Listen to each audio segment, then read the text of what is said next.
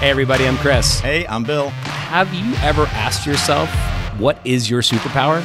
Everyone has a superpower. Most people just don't know what it is. We're going to help you uncover it. This podcast is all about helping people figure out what their truly unique superpower is. Superpowers, what's yours? Hello and welcome to another episode of Superpowers. We have an incredible guest here with us today.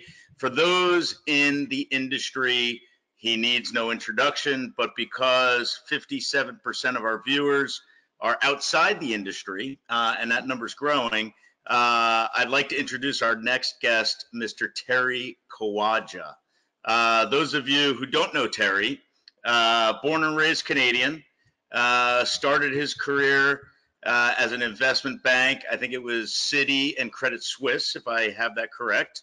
Had worked at a bunch of boutique investment banking firms, and then started his own shop about 10 years ago. He is known for his comedy. He is known, for kind of being greater than life, and people love him on stage. And I actually say I consider him more part of the kind of digital media, digital marketing, digital advertising data ecosystem more than I consider him a banker. Terry, thank you for joining us. This is great. Great to be with you guys, Bill and Chris. Welcome to the show. Terry, Bill, when you were doing that bio about all those great things, I thought you were talking about me, and I was waiting for Terry to get his intro. But I echo Bill's fantastic introduction to someone that that is a friend, a mentor, and someone that is doing incredibly great work for the industry. And Terry, we've known each other personally, but so happy to have you officially on the Superpowers podcast show. Wish this was down at the studio together, so I'm a toucher. I like to, touch people while the show's going on. Those days are over. But Terry, let's start before we have a lot to cover. Where are you? How are you and your family doing during this pandemic? Any insights in regards to what you guys are doing at a personal level before we get into you? Well, thanks, Chris. We are here in New York City on the Upper East Side, otherwise known as the epicenter. But in reality, we're perfectly fine. Everyone's in good health.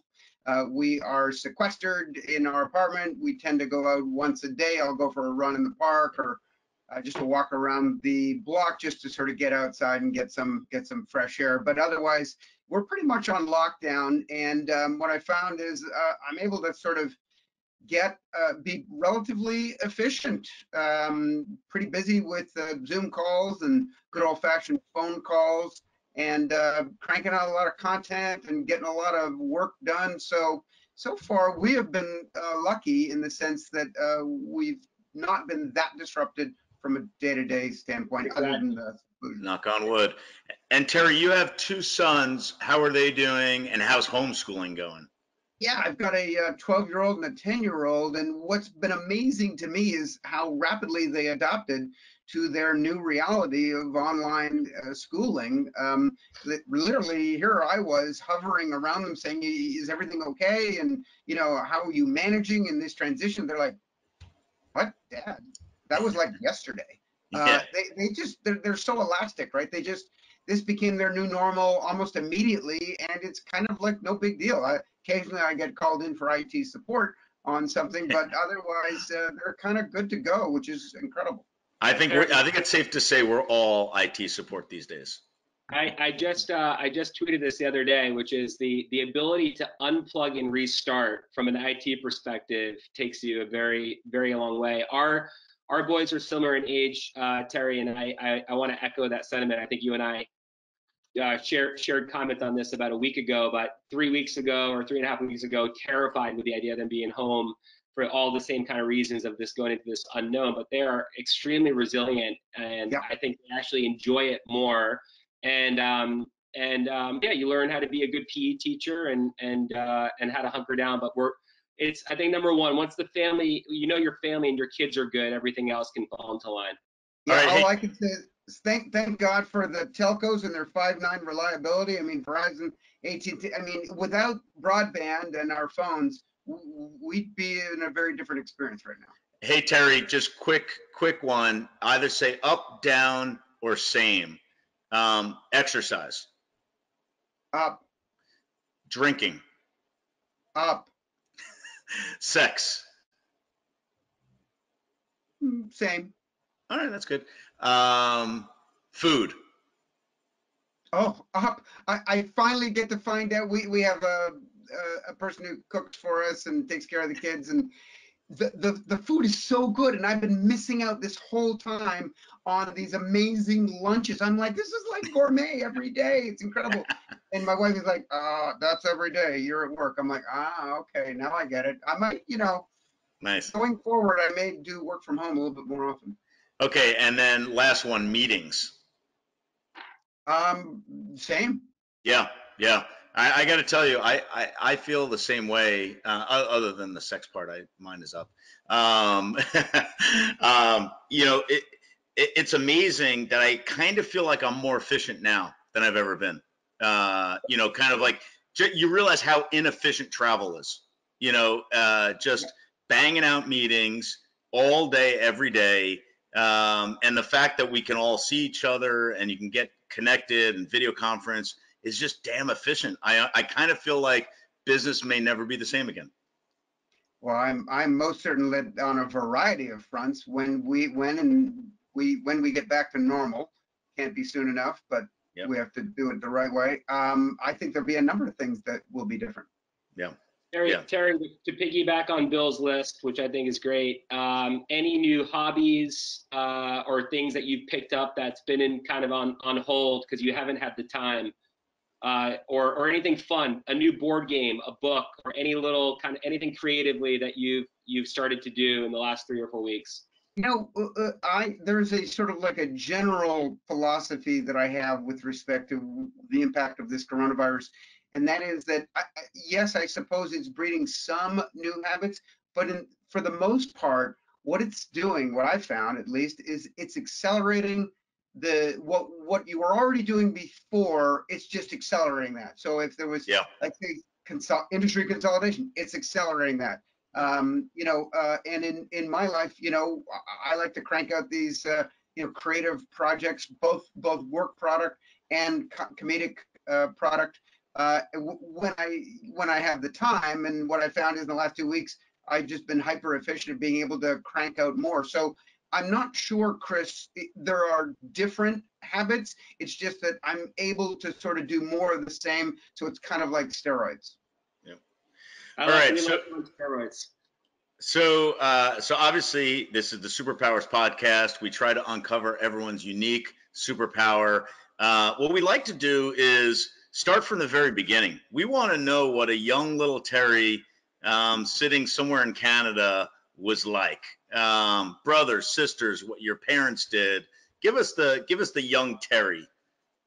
The young Terry. All right. So I'm 57. I mean, born in late 1962 in Quebec, in a very, very small, remote town where my dad was stationed at a paper mill. And I grew up in Quebec and a variety of provinces on the eastern coast of Canada and a little bit in Massachusetts. Go Boston, Chris.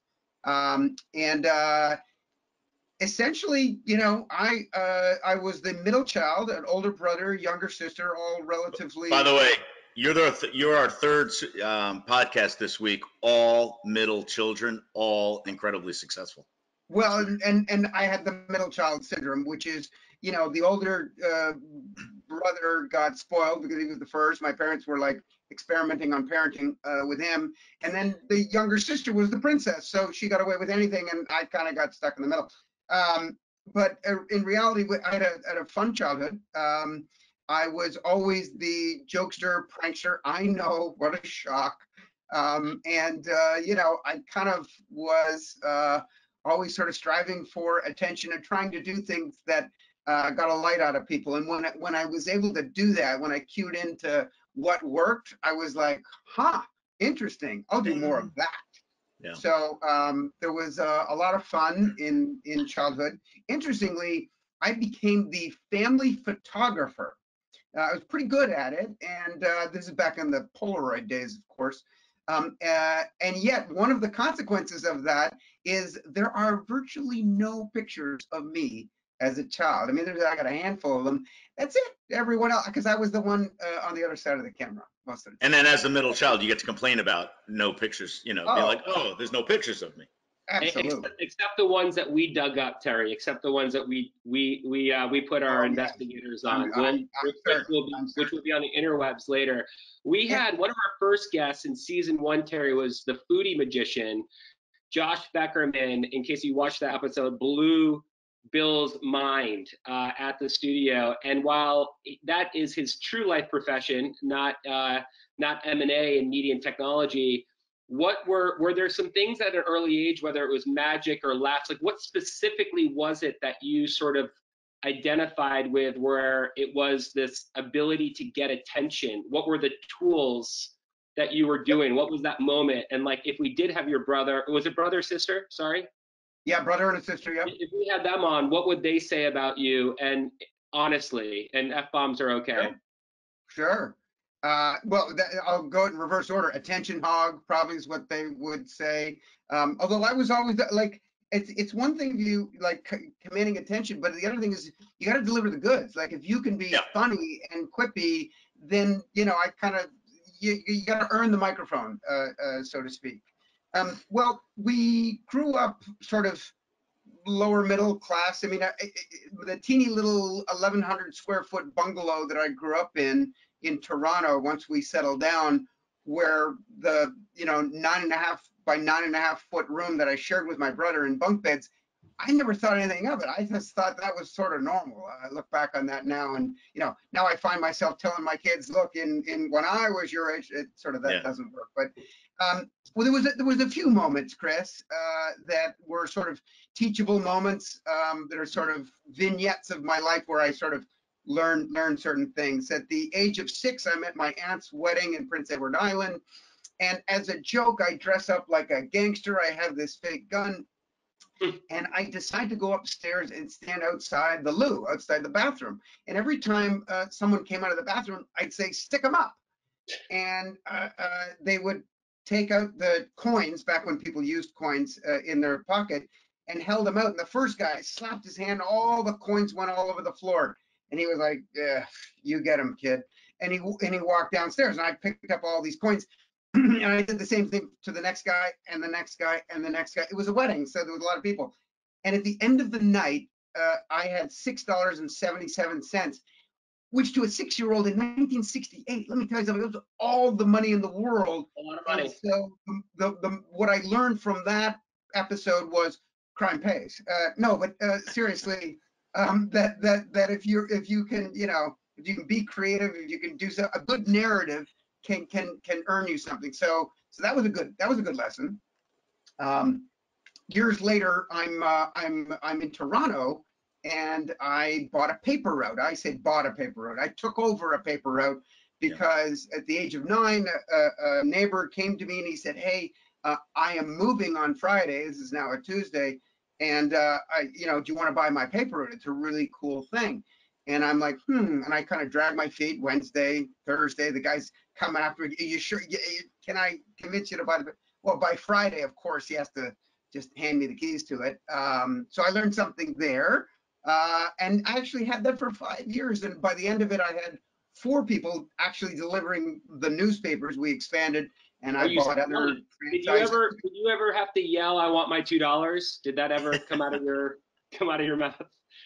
I did learn about cash flow. I learned about operating leverage. I learned about capital costs, like just invaluable stuff. Yeah. Now, at a cost, though, right? I mean, every day after school, from age 9 to 14, for an hour and a half, I was delivering the newspapers or supervising people who were delivering the newspapers. By the way, the worst was collect. Right? Collect. Yeah. Because, there were no credit. Like, people didn't pay by credit cards. You literally knocked on doors, and all you said was collect, which meant you had to pay for the newspapers. Collect was hard. Well, and then those are another set of skills you got to learn, right? Where, maybe a good, remember that 6-year-old lesson about the good narrative and invoking your creative skills or comedic skills. that's helpful too in terms of getting people to pay you. So, yep. Now, Terry, were you when you were doing this, were you more focused on sort of the idea of the hustle and the small business? Were you also finding time for sports? And then segue that into, we asked about your siblings. Also, Bill and I always love to understand a little bit about parents and what you learned and observed from your mom and dad and what they did. Yeah, sure. So, Dad was an engineer who became a manager, very, very smart guy. So he graduated top of his class. He went to Harvard Business School. He was a Baker Scholar. So he was like a really smart guy. So that didn't come to you? No, not at all. You're funny. So he was book smart. Mom was street smart. Yeah. And I like to say I captured just enough of the two of them for that combination. But what very importantly, my dad didn't have the best career. He sort of it really sort of ended on a whimper. And he didn't. What I learned was he didn't manage his career. Like, in other words, he was good at his job, but he didn't prioritize himself. That taught me tons in terms of making sure that I was, looking out for who. As I went through and added value in my career in other ways, because it turns out it's not good enough to just be good at your day job. You also have to make sure that others don't sort of run roughshod over you.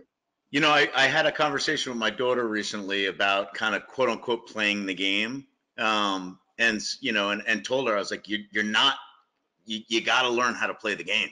It's so important, because being great isn't enough. You gotta network, you gotta play the game, you gotta understand connections, and you gotta speak up, and you gotta have a plan. You gotta speak up. And the other thing is, be opportunistic, like seize the moment. I'm back on my paper route, right? I'm delivering papers. I'm now 14, and I read so the one thing that was a unforeseen advantage of delivering the newspapers was I read them. So I read the newspaper like every day from age 9 to 14. And that's not usual, I don't think, or at least wasn't in the 1970s.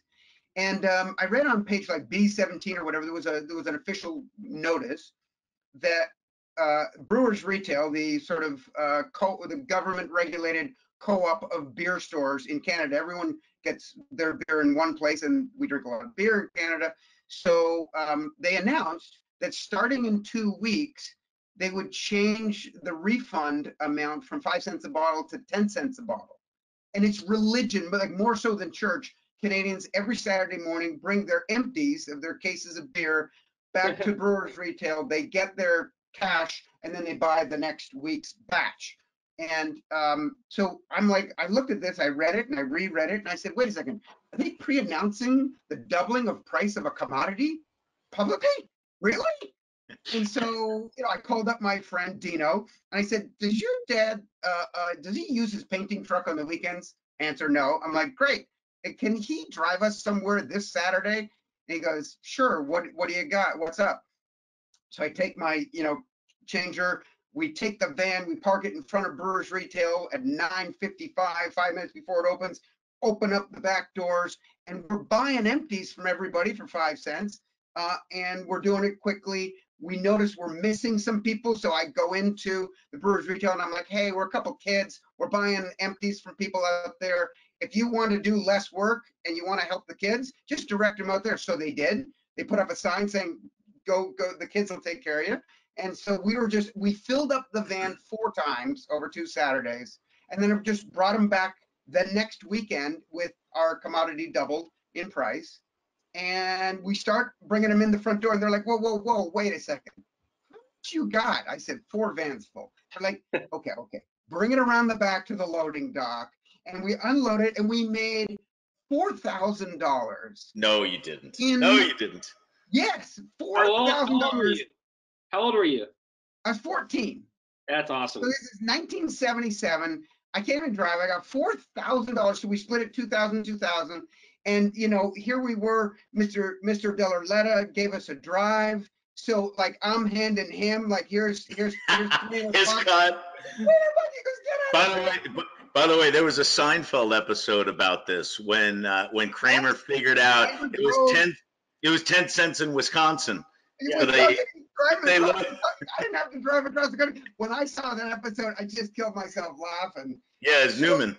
And I had to borrow the capital from my dad, right? This required capital in order to, you need money to make money. I didn't have any money. So what was your dad's cut? What was your dad's cut? Well, no, I cut him in. I gave him a decent return. In fact, he goes, no, I don't deserve all of this. And I said, yes, you do.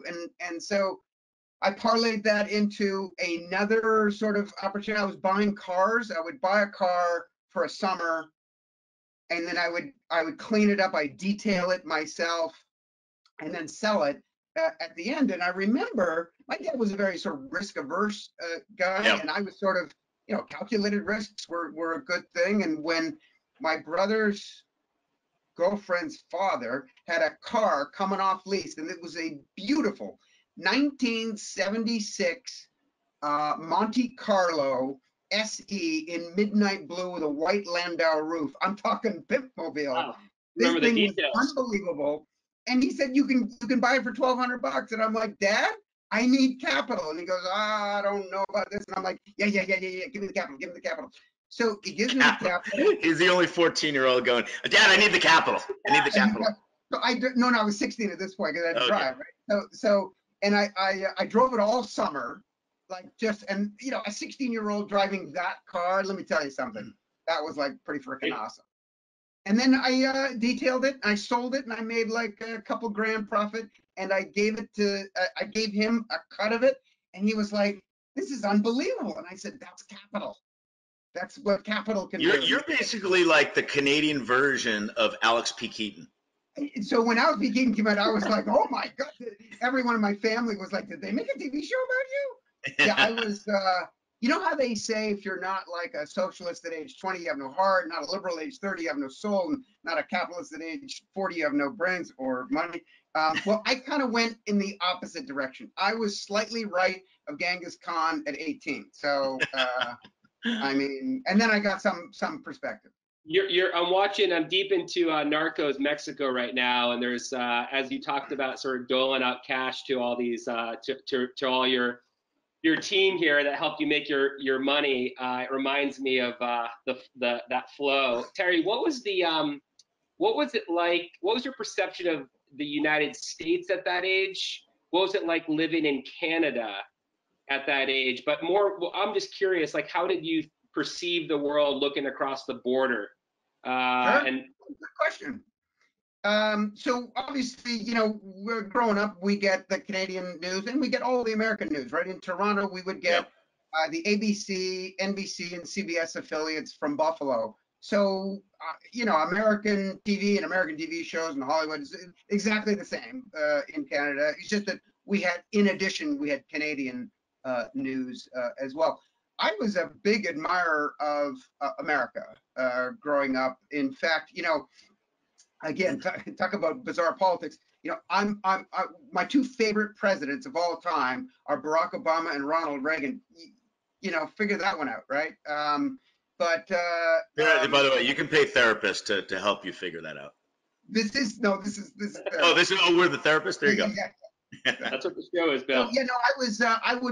I looked at the United States, with sort of realistic eyes. We used to joke in history class in Canada. We would, our history professor would literally show us a history book from the United States and read from it. We'd all get a good laugh because according to the history books, by the way, much of them are corrected now, but they had they had America winning the War of 1812 and winning, in Vietnam.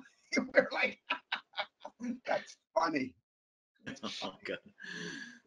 Yeah, well, in general, I was positive about the U.S. So you go to college where? In Canada or U.S.? I went to I did all of my education in a country with socialized education. So I went. I forgot. You were Alex P. Keaton, so you went where the college was free.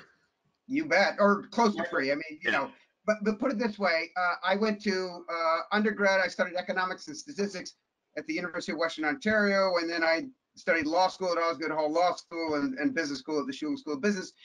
from the so it was a lot of school. By the way, are you a lawyer? I didn't know that. Yeah, yeah. Wow. I mean, I did the JD MBA combined degree, 5 years of schooling in 4. But so when I started university, it was $1,200 a year tuition, and when I finished, it was like $2,500. It was nothing, absolutely nothing. And by the end, I was like a teacher aide making 20 grand a year. So I actually made money on my education. And Terry, that on top of outside of education, you have your you have medical covered as well, right? In Canada. Yeah. Yeah. Yeah. You and I think we've talked about this. Like every other Western nation on this planet, but for this one. Yep. Mm-hmm. So your Canada sounds great. It's not as great as Finland, which you tease me about. Still the happiest place on earth and lead in with education and health. But Canada is that same bucket, Terry. I don't know if you saw it, but any one of these, whether it's happiest places or best quality of life, there's Finland and Canada are both in the top 10. Yeah. Finland's usually in the top 5. Which by the way, definitely in the top 10. But hey, which by the way is crazy, because if you visit Finland outside of the summer, it is probably the most depressing place you could go, with 2 hours of daylight and a high level of alcoholism. But hey, Kim they're aside, good at filling out the surveys, I guess. When education and health is something that for the average family is not a burden, that's a freedom. Yeah. So Terry, so you do a whole bunch of schooling. When do you get to the U.S.? Was it your first job or? So I mean, look, I had summer jobs. For 9 years, I worked at a golf course. So I was Carl Spackler from Caddyshack for 9 years at the same golf club with all these wealthy members, and I was like the worker guy. That was kind of an interesting dynamic. That was like a sociology class in and of itself. But yeah, my first real job. So I went straight through.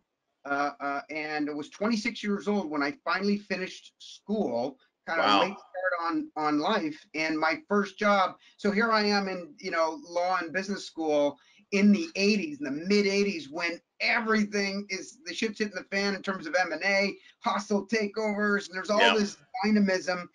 And I was like, oh, yeah, I suppose I could do what every other Canadian does and go to work on Bay Street. It's the Canadian version of Wall Street in Toronto. But the action is in New York.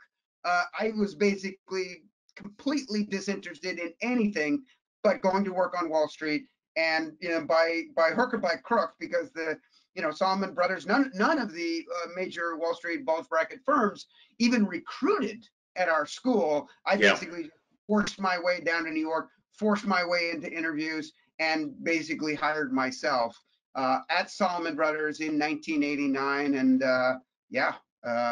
just lived the dream. Well, so 1989, that's post, like Reagan was eating his jelly beans. Post 87 crash. And the 87, 88 crash. So it was not a great time in 89.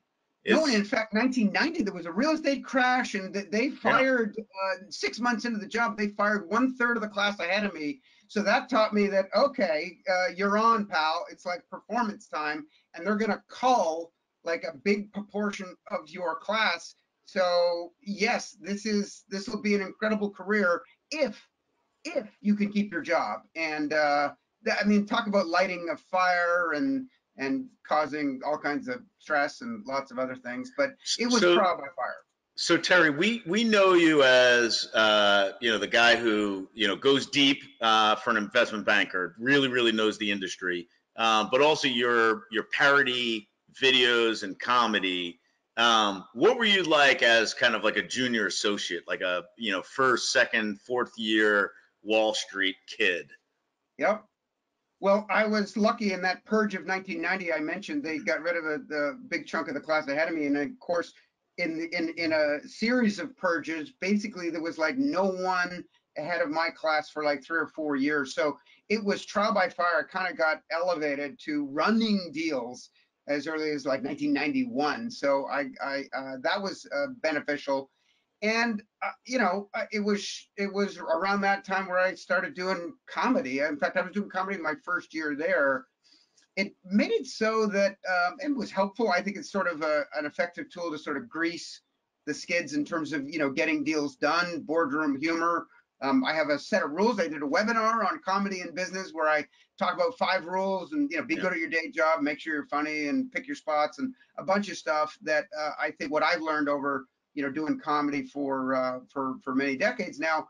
But one interesting thing I did was we had this annual outing, and the whole investment bank would get together and play golf or tennis at some fancy club up in Westchester, up near where Chris lives, in the fancy places, right?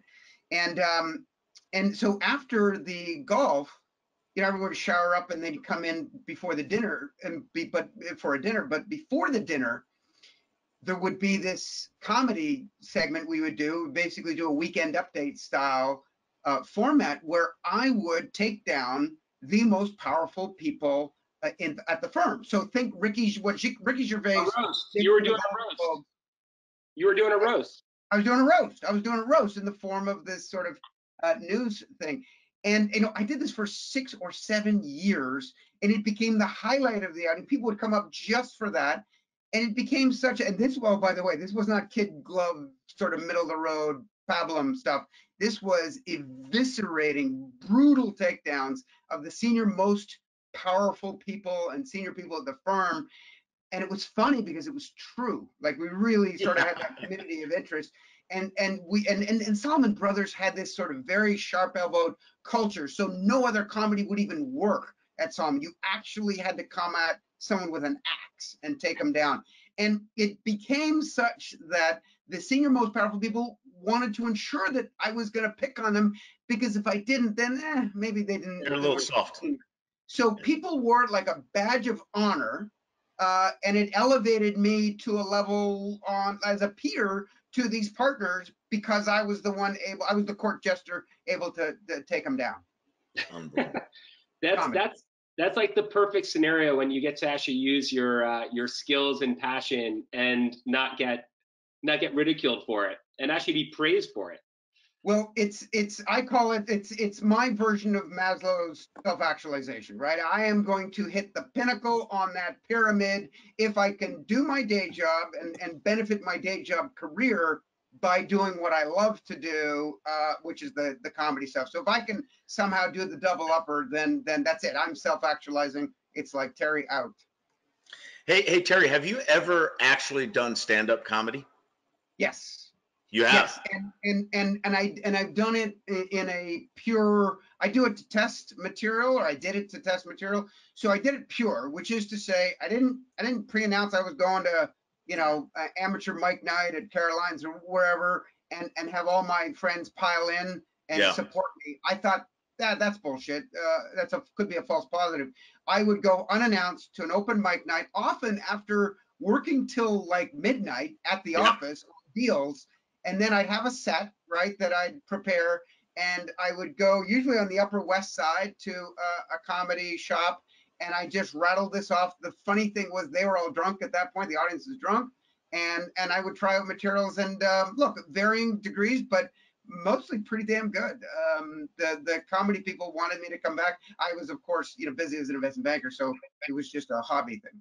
Hey, Terry, since 1989, have you lived in New York City since 1989 then? Correct. I've been here over 30 years.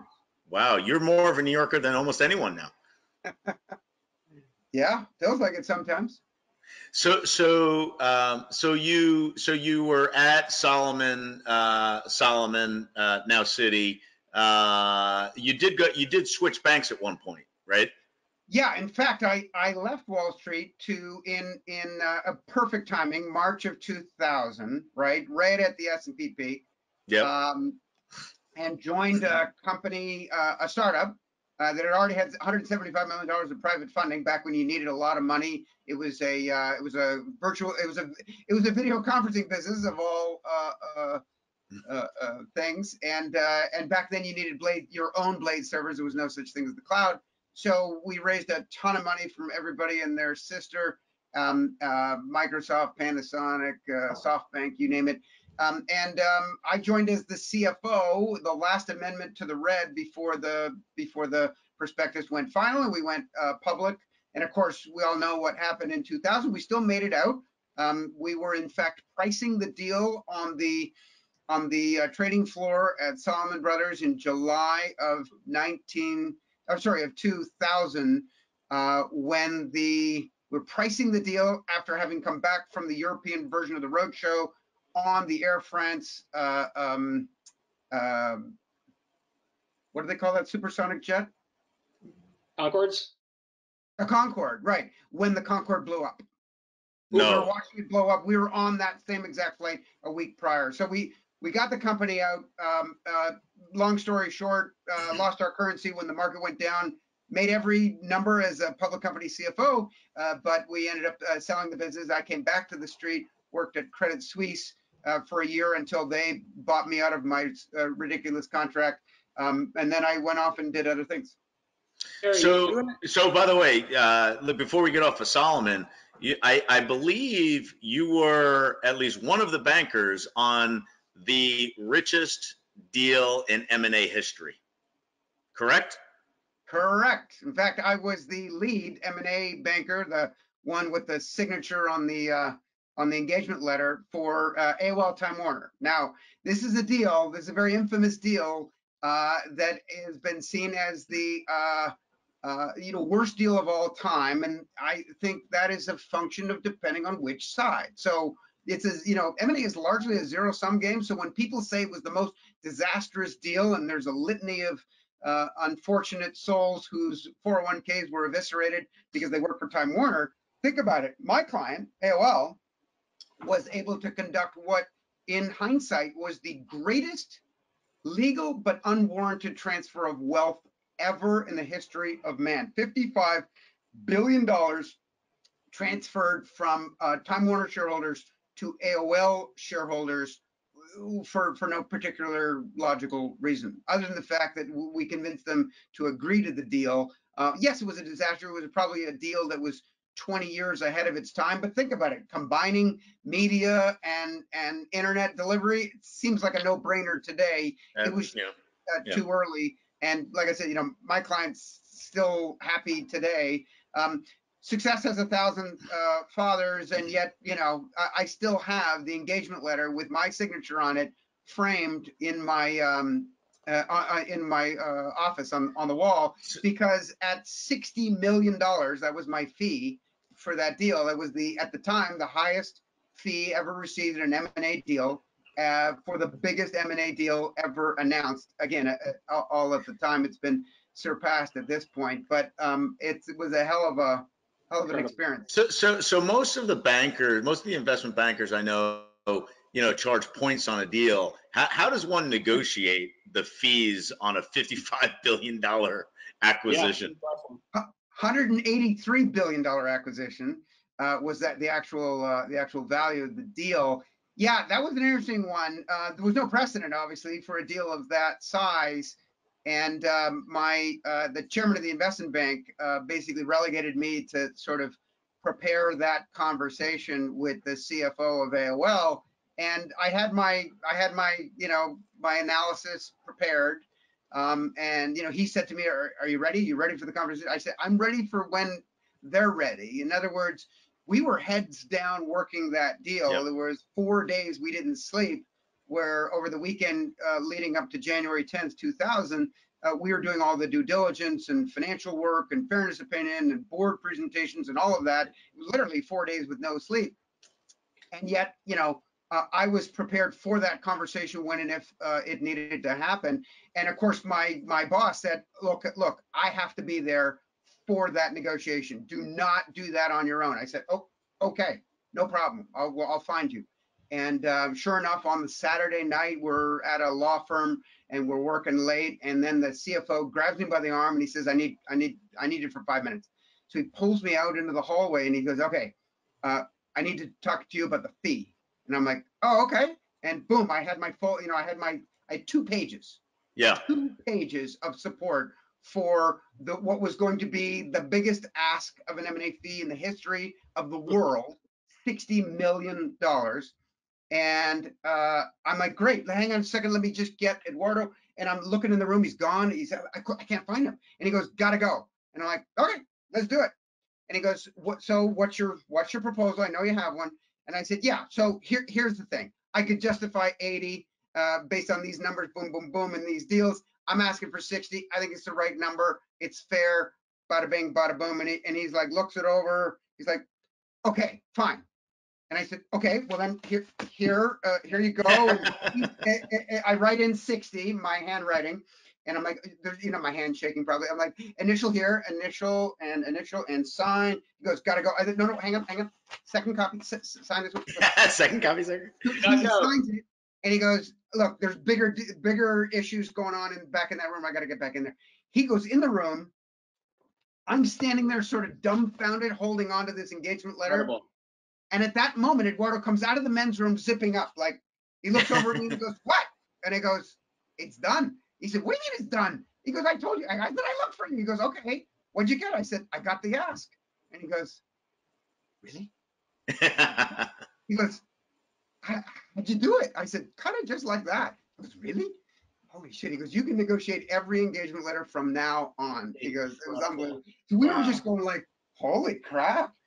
By the way, I have to apologize for the viewers. Hopefully this is maybe you're watching it on a podcast. I haven't gotten a haircut in like 2.5 months. And every day I tried to figure out like what to do with my hair. It's not good. We're just going back to the 80s. Your hair looks great, man. You just need some good wax. You're missing wax in your life. Yeah. Listen to the master. So Terry, you crossed the border. We never even had a chance to talk about how much I love Canadian beer. Hopefully there's time for that. You and I met. We got to jump forward. So during the GCA days, if I recall, it was around 2007, 2008 zone. Yep. I think around the time you and I met, which was the year I started App Savvy. And what I really wanted to kind of talk about there was, you know, your time there, sure, but also kind of the beginning of the LUMA, the LUMAscape, the LUMA chart, which I know a lot of people, I'm sure there's a lot of people that may or may not have the connection as relates to you or your firm. But can we talk a little bit about the development and how that came to origin? Yeah, let me also just jump in here. I mean, it's interesting because Terry and I over the last 15 years each have like 3 career moves, each which coincided with each other. You know, when we were both at a smaller, he was at a smaller boutique investment firm, and I was at a boutique ad tech firm. You know, and I left to go to Media Bank. He left to go to GCA. Then I was merging with. Oh no. So no, that's when I sold. Then I went to Right Media. We sold to Yahoo. You went to GCA. Then I was going to Media Bank, which eventually became Mediaocean, as you were thinking about starting LUMA. And so, you know, for those of you, you know, listening, people may think the advertising landscape is kind of simple, but the supply chain is actually pretty complex and certainly very fragmented.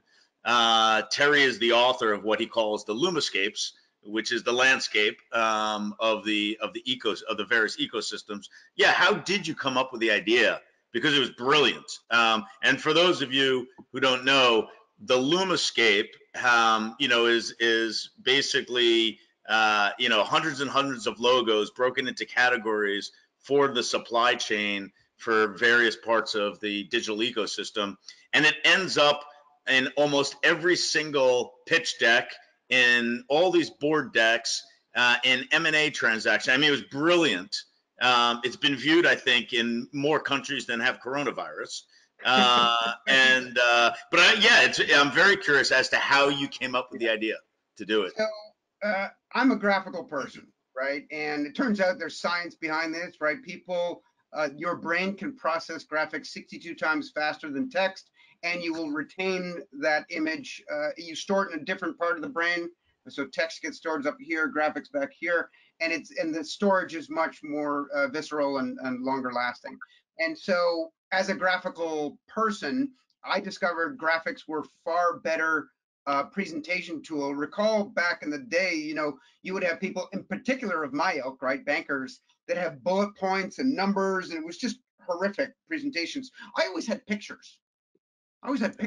And I would speak the words, and the pictures were simply supporting graphics. And so I wasn't the first person to map an industry ecosystem, but I was amongst the earliest to do it in graphical form by taking the logos of companies, because the previously mentioned better processing of graphics. And second is, I figured it played to the ego. See, this is marketing for all these companies. They get to see their graphic, on a page as opposed to just their name listed. So it was actually like any sort of great thing that turns out to have significant impact. Started off completely different, right? I put together a page to try and comprehend these companies. The very first landscape chart was 175 logos, booked into buckets, where I was just trying to use it as an internal tool to understand what the hell was going on with this complex and dynamic and fragmented ecosystem. So I put it together. I spent more time on it. The more people I shared it with, and Bill, you were amongst the earliest people that I shared those concepts with, and got lots of feedback from people going, oh, actually, no, they don't quite do that. They do this. And so I got expert crowdsourcing was something I learned.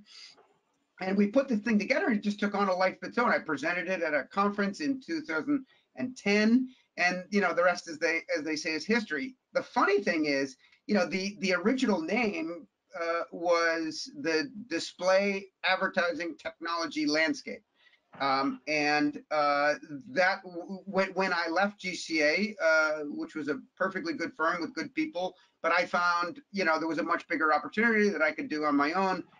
Founded LUMA in September of 2010, so we're coming up on the 10-year anniversary.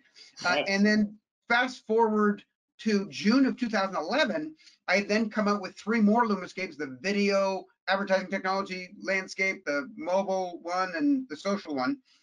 And I was fortunate enough to have the Wall Street Journal was going to print these, and they had this story, and I'd sent them in the graphics and everything. And I'm sitting there at like 7:30 going, wait, the display advertising technology landscape, that's a mouthful.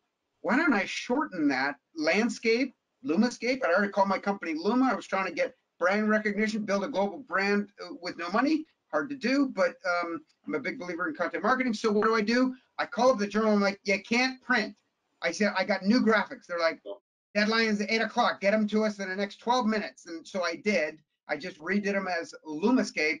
They printed them in the Wall Street Journal in June 11th, 2011. And the rest of it, they say, is history. Today, they've been viewed over 12.5 million times from over 200 countries.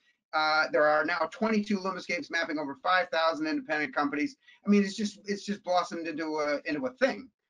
Terry, but yeah, Terry, it was Terry, one of the things that I think is actually maybe an untold story, or at least something that I observe in regards to LUMA, is indirectly you started off to solve a complex problem, just making sense of a landscape, which you realize other people appreciated. You figured out distribution. Clearly, you're good at graphics, so there's a nice combination in your favor. But what I think is really interesting is, creating the LUMA and creating these charts necessarily isn't a way to monetize. But what I love about it is that it's indirectly. I love businesses that understand that what they put out from a content or marketing perspective indirectly or directly can feed where you actually can monetize and where you can make money, where you can get transactions. And that's the part that I actually appreciate the most, which is you don't sell the LUMA chart, you give it away for free.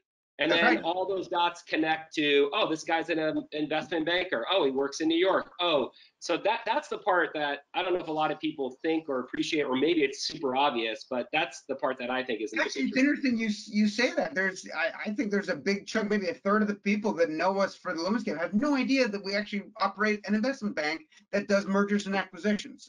Well, you heard it here first, folks, on the Superpowers podcast. He buys and sells companies. What's interesting about the funnel that we've created, right? If you think of it, we're at the bottom of the funnel, and we're very, by definition, transactional in the sense that I only get paid on success, only when a deal closes. If a deal closes, that's at the very bottom.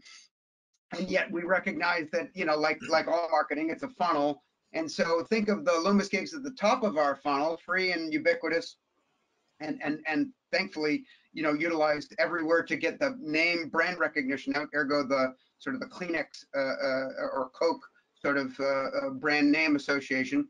But then, we're also producing content. We do, quarterly reports. We're always publishing decks on all kinds of different topics, because that's sort of like the next level down of engagement, where we want to put that content out. We want it to be free. I remember my partners at GCA, when I started publishing these presentations I made, they said, wait a second, why are you giving that away? That's valuable IP. And my first reaction was, well, valuable IP, that's good to know. I'll remember that at comp time.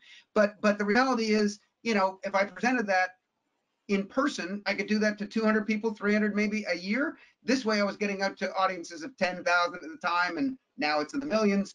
So they just didn't understand this concept of this funnel. We do that. We present at conferences that we get invited in by, YouTube and Facebook and Oracle and you name it, Procter & Gamble, to come in and talk to their leadership teams. That builds relationship, and then ultimately it feeds the beast, right? I mean, you get to do more deals because you've created that full funnel. And it's almost like a flywheel, Terry. You almost developed or built a full stack or flywheel in the sense of how a technology company thinks about building their product.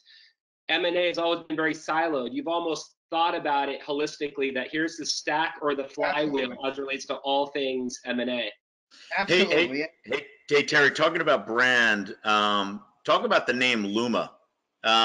Some have said they think it's the first two letters of your two sons' names. Some think it's LUMA stands for something else. Like, what is it?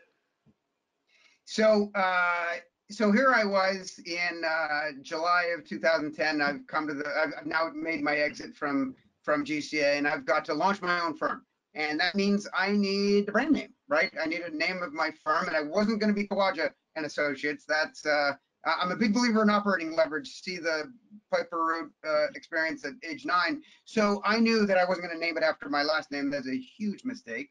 And so I said, okay, Nike, Puma. I mean, whatever. There's lots of brand. The shorter the name, the better.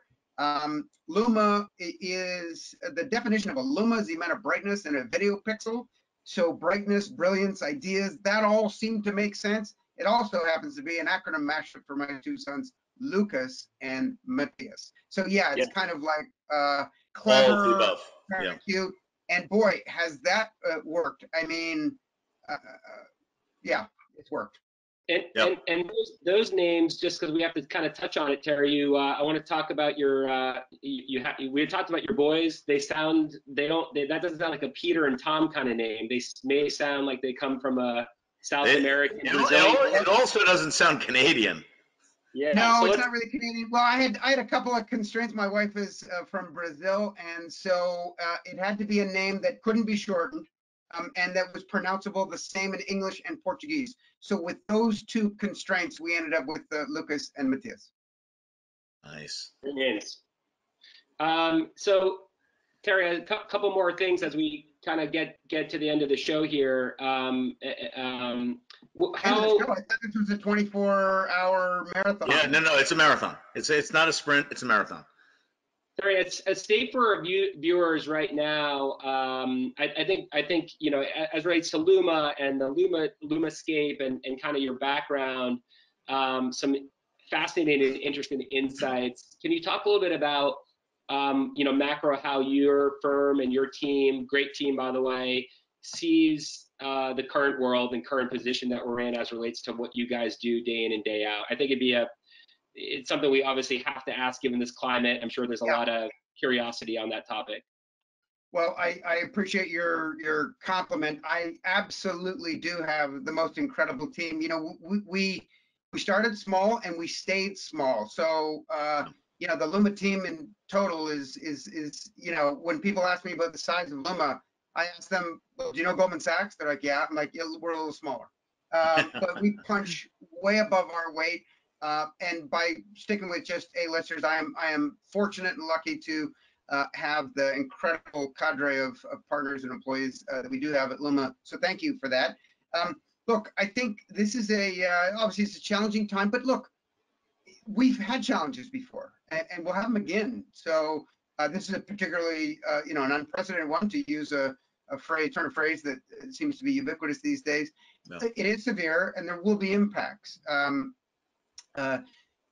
M&A tends to, so I'll go back to a comment I mentioned earlier, which is to say, it seems like this coronavirus crisis situation has acted as an accelerant to what was otherwise happening anyways. And in this ecosystem, as I'm actually going to be talking about in my webinar, this will probably come out afterwards, but my webinar on the state of industry consolidation I'm doing on April the 8th, we're going to talk about how every industry goes through an arc of new company formation, maturity, and then rationalization and consolidation. Totally natural. Every industry goes through it. Yeah. In the 1980s, there was like dozens and dozens of ERP software companies. Today, there are 6. And so, usually it takes about 20 years, goes through this arc. The same exact thing will apply here to AdTech and MarTech. It's just that it's a little bit different in the sense that it's on steroids. Instead of dozens of companies, there are thousands of companies. That is a function of the fact that most of these businesses are virtual, right? There's no physical goods because of cloud infrastructure and because of the availability of venture capital. So you put all those together and you get this perfect storm where we created an industry, and by the way, a large industry and a rapidly growing industry. I'm talking billions of dollars, where all you got to do to siphon off a small portion of that is to have some kind of slightly better mousetrap, whether it be media, software, or data, or what have you. And so, yes, you ended up with this bizarre concoction, this fragmented ecosystem of thousands of companies that took advantage of that available venture capital, and they all have a stake in the game. Well, obviously, that's too much, and we do need to sort of enter maturity and rationalization consolidation. Well, it turns out if you look at the numbers, and like whether you're studying a virus or you're studying an industry, look at the numbers, right? And the numbers show you that we reached peak venture capital, that is to say input of money into this industry, reached a peak in 2014. Reached a peak in terms of exits, number of exits, in 2015. So since 2015, for 5 years, this industry has been in a position of net consolidation. Fewer companies being started, more getting taken out or getting exited. And it actually follows that arc almost like perfectly. It's sort of like scary how much it maps to a natural arc. And so, yes, for the health and for the good of the industry and the players in it, it is appropriate that we go through this era of rationalization and consolidation. It's just that it's messy, very messy, when you start with thousands of companies. So what will transpire here is, whilst it's good for the industry, and we've been calling for the need for consolidation, not the fact that we happen to benefit from intermediating those transactions, but the reality is, I think the objective reality is the industry needed it. And listen, let's think about what happens. The consequence of consolidation means we have fewer players with greater scale that can have a much, much lower take rate and be super profitable. Yeah. Sounds healthy to me. It's just that for the individual entrepreneurs and venture investors, don't worry about the VCs. They're diversified in terms of their portfolio. So shed no tears to the institutional shareholders. People will be impacted, which is the hard part. Entrepreneurs. And so we're going through that now. And that happens in 2 ways, right? Outright company failure, capitulation deals. Those two will comprise, sadly, 95% of all exits. 5%, if you look at the last 10 years, 5% of the exits are the ones you hear about and read about and people brag about, which are exits that achieve meaningful investor returns for the cap table and build wealth for the entrepreneurs. 5%. I know it's sort of not cool to talk about the realities of that, but 95% are learning experiences and loss making for the institutional investors. Well, I always like to say that in venture capital, it's like baseball. A 300 hitter makes the Hall of Fame. So if 3 out of 10 work, and Chris, that's your business now. Hey, Terry, I want to just change. I want to talk about 2 topics. One, I think as people hear your story, it seems like, you're driven, you've had a tremendous amount of success, you have, vision, it seems like you have fun doing it, but, I'm sure over 10 years, so since LUMA is turning 10 later this year, I'm sure it wasn't all amazing. I'm sure there are times. So talk to us about maybe, the fact that, I gotta assume in your business, and because you are just a handful of people and you are the founder, you may go months with no income. You're producing a ton of content, you're putting out LUMA skates, you're doing comedy, you're speaking at conferences, but you don't get paid unless a deal happens. I got to imagine there are months where deals don't happen. And talk to us about kind of cash flow and also talk to us just about, maybe some of the hard times you had over the last 10 years. Yeah, no, listen, you've seen those diagrams, right, where it says you start here and success is here, and it's not a straight line. That's the perception. The reality is the line goes all over the place to get there, and that's always the case. So I guess a couple things. One was the principles that I had at the formation of this firm were in a number of them. One was the notion of real partnership. So I don't own the whole company myself. I have there's 5 partners at LUMA, and because I believe in giving people upside, including the office manager, my assistant who joined me while I was in my pajamas, right from day one. She got a meaningful stake in the company, and that's materially changed her life, because I believe in this notion of a partnership team approach. That's Terry, number one. Number 2. This is Susan, and sorry to interrupt you, but adore her, love her, have seen how you've treated her and as a partner, and I think people, if you haven't met Susan, meet Susan. Sorry, carry on. And by the way, Susan and I have been singing Les Miserables to each other for decades. So then when you came out with those Les Mis parodies, I was like, that's Susan's influence here. Absolutely. She is a force in nature, and that was one of the best decisions I ever made. And secondly is, look, this is a professional services firm, so I don't believe in the notion of outside capital. So we provided our own capital to support the business, because it just doesn't make any sense to have a services business and outside capital. Besides, we wanted to maintain, control of our destiny. And so, yeah, you do get dry spells, and sorry, so I suppose the third principle, and it probably had an impact in terms of how I scaled or, managed the scale of our business. I believe in having a low fixed nut, keeping as much operating leverage in the business, whilst also being able to sleep at night. And so I'm able to do that because we are not doing our P&L doesn't, and our operating leverage doesn't look like the typical investment bank, because they run a lot of processes, and that requires a lot of junior people, and that's a big fixed nut, etc. We are not running processes. We're doing something more akin to strategic matchmaking. So when I talk about the 95% of the deals being sort of capitulation or auctions for whatever you can get, we're not even in that business. The only business we're interested in is the 5%. And that fundamentally changes the investment infrastructure associated with our business, which lowers our fixed nut, which means we're able to go 6 months. We went 9 months of a dry spell, and then boom, we're a very lumpy business, and then started making big fees. So and you don't know it's gonna necessarily be there. So you gotta. So I guess that means set up your cap table, set up your financing so that you can weather that storm. And then secondly is have an attitude of taking the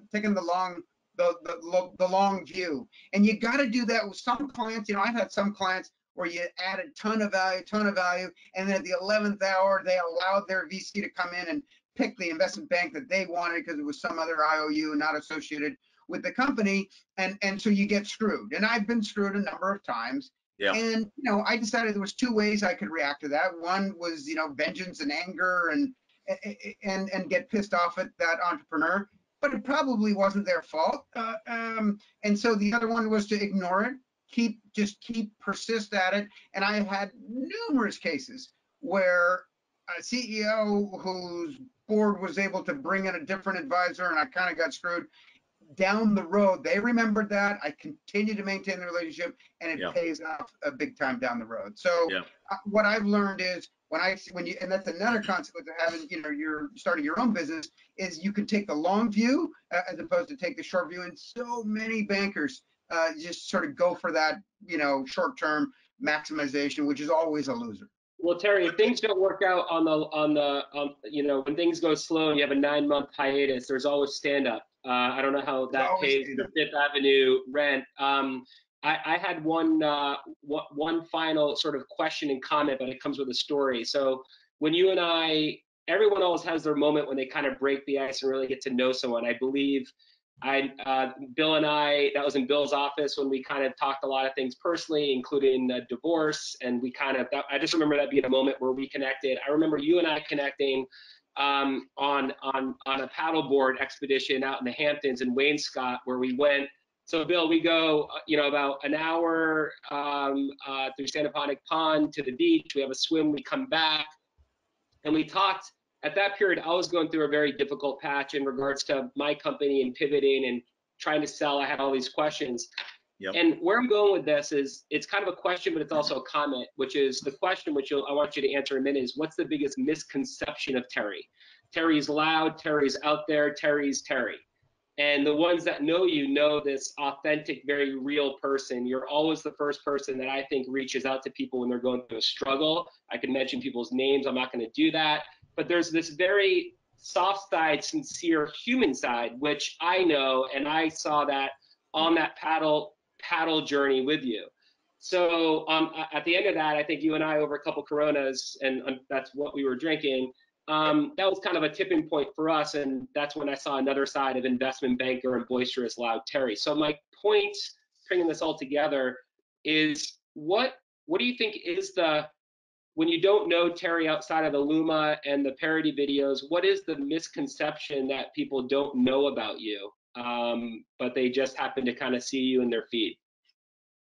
Well, I probably that 95% of the things I do every day do not accrue to LUMA's benefit, in the sense that, I'm a big believer in this notion of giving, whether it's giving to the industry in terms of, people have told us, I've had so much feedback saying, you could sell these reports, you could monetize it this way and that way. And I'm like, nah, no thanks.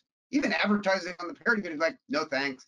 I don't want any of that. I want to stay objective. The single best compliment someone can say about me is objectively credible, in the sense that I don't want to be a shill like those other bankers. And I also am a big believer of, look, I feel like there's a little bit of a cognitive dissonance here where, yes, I just described an industry that's bloated and needs significant consolidation. I also said 95% of these companies are going to basically be flushed. Well, that doesn't, and yes, and I have a business, fortunately, that addresses the 5, but that doesn't make me feel good, right? I mean, I have friends amongst the 100%. And so, well, okay, fine, maybe not the bottom 20, but the point is, there's a lot of people out there that I want to serve and help, and I'm not going to be able to help them with my day job. That's reserved for the 5. So are there things I can do? And yeah, there's a ton of things we can do. We sort of take it upon ourselves to be helpful educators. And one of the things that I've noticed in this industry, which is highly complex, and everyone's there's a lot of pay to play, right?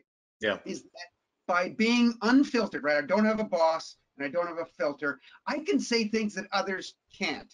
And what I've found is, if you're selling media or you're buying ads, right, you are kind of constrained in what you can say about either players or trends in the ecosystem, because it doesn't serve your interest. I know I'm not constrained by that in any way, shape, or form, and I'll just tell it like it is. I want the closest approximation to the truth, and it turns out that has tremendous value. when the ANA says, hey, come in and talk to our marketers. And I'm like, I got nothing to do with it. I got nothing to sell to a marketer. And I'll stand up on stage and say, really good. I have nothing to sell you. Yeah. So let me tell you what I think is going on. And bam, with no filter. And they're like, whoa, holy shit. And the most common response I get was, that's what everyone was thinking in the room. Yeah. But Yeah. no one was able to say it. So thank you for standing up and saying those things. And I think that is I hope that is a benefit and a value to the ecosystem. It's something we can add back. Yeah. Love that. Because Love I know Absolutely. that bottom of Hey, the funnel day job doesn't help everybody. One of the other things I want to get in here, because we've spoken about it many times, is the comedy. So, do you remember what your first parody video was, and what made you at the time think of it? Sure. It was, well, in the sort of latest incarnation, I've been doing comedy for 50 years. So there's been lots of different things, but in terms of taking a song and changing the lyrics, yeah, it was in the end, it was December of 1980, December of 2007. And I just got a Mac for the first time. I was a PC guy for a long time. Just got a Mac, and it's Christmas break, and I'm discovering iMovie, right? I'm discovering all these new tools where I get to, it was fundamentally different than a PC, right? I got to sort of experiment with all these things. And at the time, as you may recall, we had just gone through really a tormenting year. The first half of 07 was a gangbuster year for M&A, and the back half was a total disaster where the country was heading towards financial disaster, and of course, that got worse the next year. So I said, wow, what a year. I'm like, it's almost like, you could make a parody out of that, and I did. I wrote a parody sung to a Billy Joel song, We Didn't Start the Fire, and that was Wall Street Meltdown. That I put out in early 08, and then of course I had to do it again, Wall Street Meltdown Redux, because the next year was even more crazy. Low quality graphics on those early days. But then in 2009, when it seemed like things were continuing to be horrific, I decided to do one for the media industry, the industry that I served in advertising, and I wrote Mad Avenue Blues, sung to American Pie. And I did it all in a day, and it really truly did reflect sort of what was going on. Right Media is in it. In fact, I will stand by, we're 11 years since I wrote that parody. 250,000 people have watched it or something like that. That stands up today, 11 years later. So no, listen, so for those of you who have never seen one of these parody videos, I suggest you go to lumapartners.com. Click on, I don't know, content or videos. Content. First, go to Superpowers podcast.com and go to Luma. Hey, Terry, we have to. We're gonna wrap this up. Bill and I always struggle with this these conversations because it with really. The verdict, you gotta come up with a verdict now. We do have to come up with a verdict, I'm gonna let my esteemed partner and co-host Bill kick this off as we've kind of gone through this journey and we try to wrap up your unique superpower.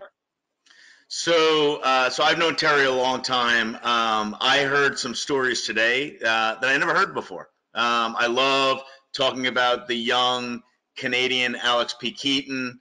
Him doing the Seinfeld episode of taking the 5 cents and going to Wisconsin. He just happened to know about it, that Canada was changing their rules. I love hearing these stories. And it's funny because now I'm picturing you as like a 13-year-old, in like a little tie. But here's the thing. Here's actually what I have long thought about Terry, which is Terry is an entertainer. He loves to entertain. He loves to bring smiles to people's faces. When he does something, he goes all in. And so I also think that if he didn't live in Manhattan and have this luxury lifestyle that he lives, I'm joking.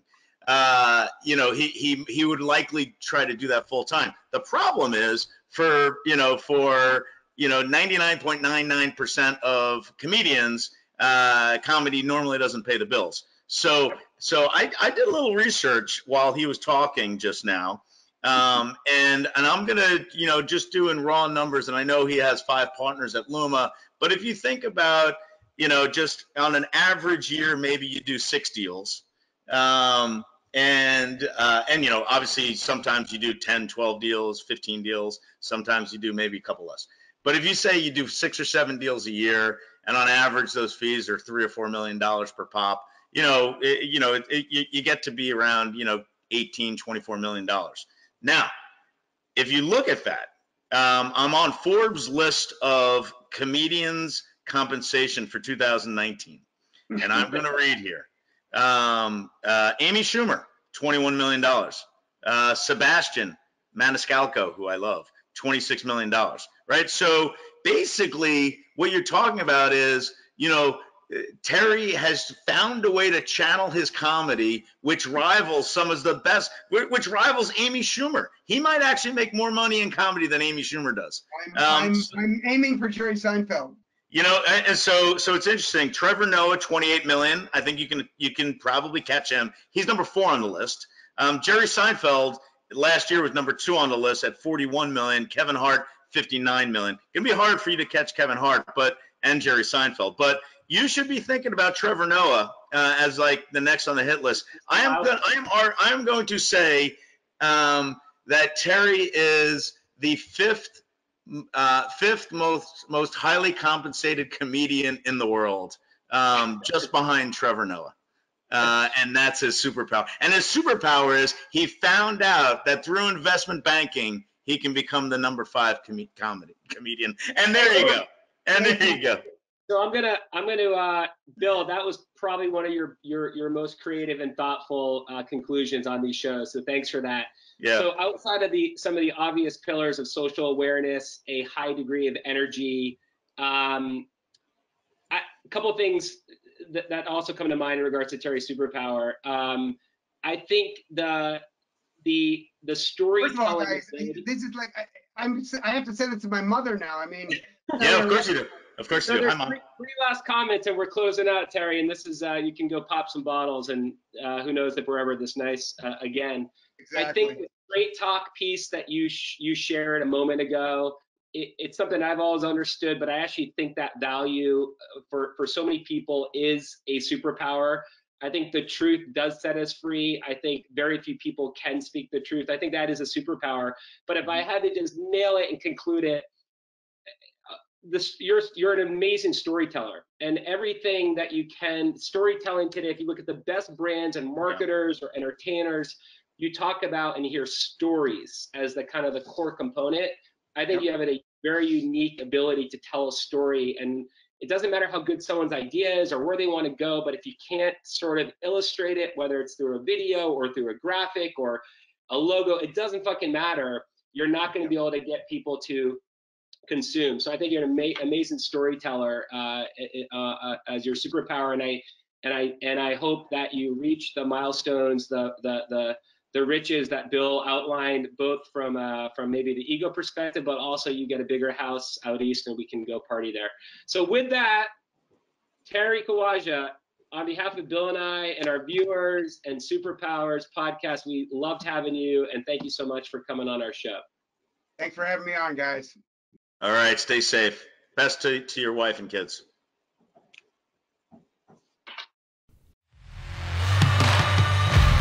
Superpowers.